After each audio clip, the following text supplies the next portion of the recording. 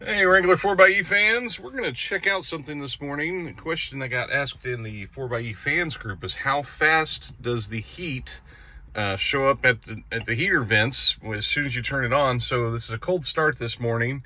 The temperature outside is 55. I imagine it's probably around 60 in my garage. So let's try this out. I've got a timer set up here, and I'm going to hit start and hit the start on the timer. And immediately go over and crank up the heater. And I don't know if it sees all this in the background. Okay, it's on high.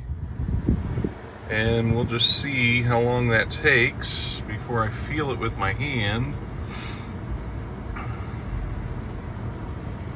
Maybe put it just on vent.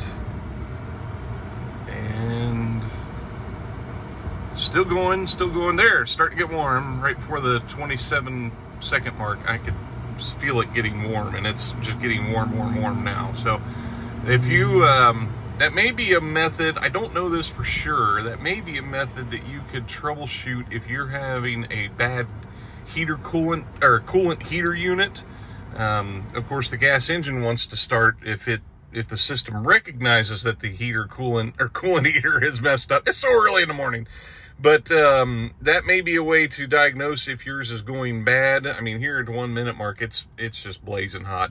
So that may be one method. I don't know that for sure. I really wish I would have tested that when my coolant heater was bad to see if that actually is a good troubleshooting tool.